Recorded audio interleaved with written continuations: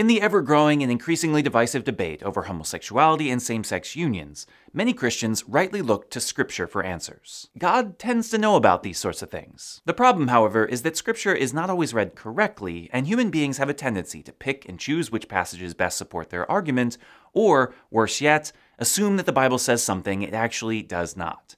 This will simply not do. What does and doesn't the Bible actually say about homosexuality, and how should this influence our approach today? This is Catholicism in Focus.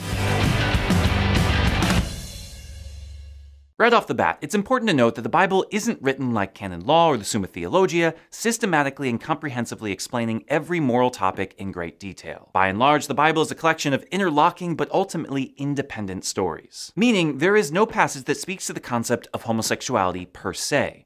There are a few passages that speak of homosexual acts, but often mixed together with other circumstances that make any definitive statement about homosexuality difficult to make. Not impossible, and ultimately not ambiguous, but also not as clear as some might make it out to be. Take, for instance, the story of Sodom and Gomorrah found in Genesis 19. For many people, this is the quintessential example of why homosexuality is wrong and what is most quoted in debates. For those unfamiliar with the story, two angels arrived in a city called Sodom and were welcomed into the home of a man named Lot.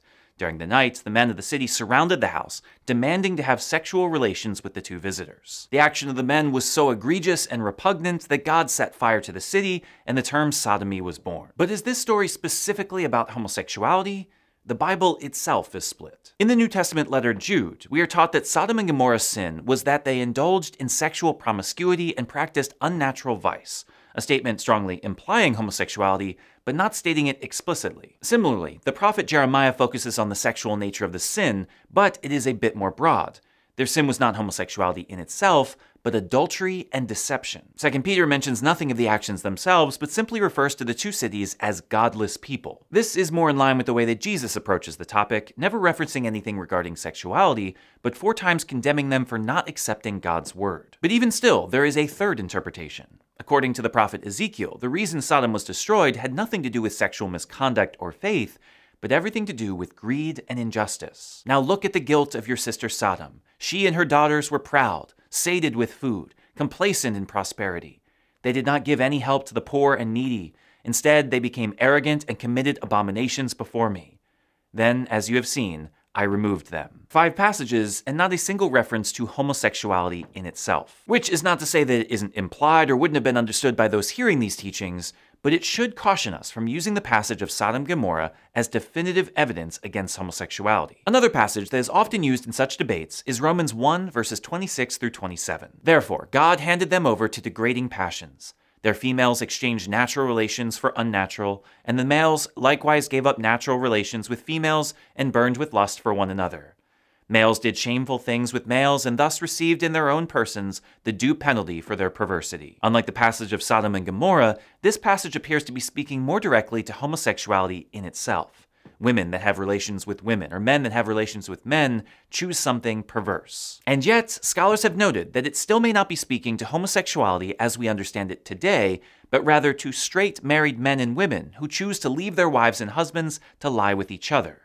Even today, proponents of same-sex unions can agree with Paul that leaving your husband or wife to lie with another probably isn't a good thing. The passage is likely about homosexuality, but it could just as easily be read as condemning adultery. The same issue may be at play in passages like 1 Corinthians 6, 9 through 10 and 1 Timothy 1:10, in which lists are given for those who will be excluded from the kingdom of heaven, and sodomites are listed. At first reading, it would seem pretty clear that the text is referring explicitly to homosexuality. And yet, the note from the New American Bible, the translation produced by the Catholic bishops, offers a helpful insight. The Greek word translated as boy prostitutes may refer to catamites, boys or young men who were kept for the purposes of prostitution, a practice not uncommon in the Greco-Roman world.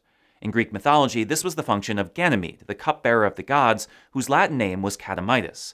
The term translated sodomites refers to adult males who indulged in homosexual practices with such boys. It's possible, even probable, that what's being condemned here is not homosexuality as a concept or same-sex unions as we understand them today, but pedophilia. While we can read the word sodomite as its modern equivalent, the fact of the matter is that homosexuality as it exists today would have been a foreign concept to ancient writers, and so it is unlikely that we're going to find a direct condemnation in the Bible of monogamous same-sex unions debated today. The Bible is an old book. It doesn't have a direct teaching for every modern reality. Of course, this is not to say that the Bible is completely silent or ambiguous on the matter either, and Christians have felt confident for centuries teaching definitively on the matter. One of the reasons for this is chapter 18 of the book of Leviticus, where we read, "You shall not lie with a male as with a woman. Such a thing is an abomination."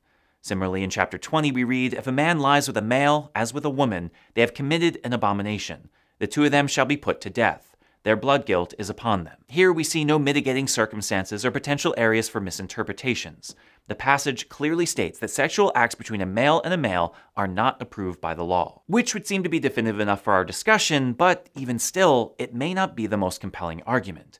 Surely, there will be some that point out that Christians are no longer bound by the law of Moses, and even though we know that moral truths are part of the eternal law and do not change, some may not be convinced. Which is why I believe there is a far more compelling argument to be made from Scripture than the ones usually quoted, and it might serve us well to avoid the above passages and look in a different direction. When asking the question of whether same-sex unions have a place in the church today, it might be helpful to look to Scripture to acknowledge that none exists. In the 2,000-odd pages of the book, in the hundreds of stories and dozens of relationships, not a single instance can be found of God speaking favorably of, endorsing, consecrating, or acknowledging in a covenant a couple in a same-sex union. And so the strongest argument in understanding the will of God on this subject is not what may or may not be condemned, but in what God institutes and upholds. In the beginning, God created man and woman and destined them for each other. Throughout history, God brought men and women together in marriage for mutual support and childbearing. In literally every image, every metaphor, and every example of marriage,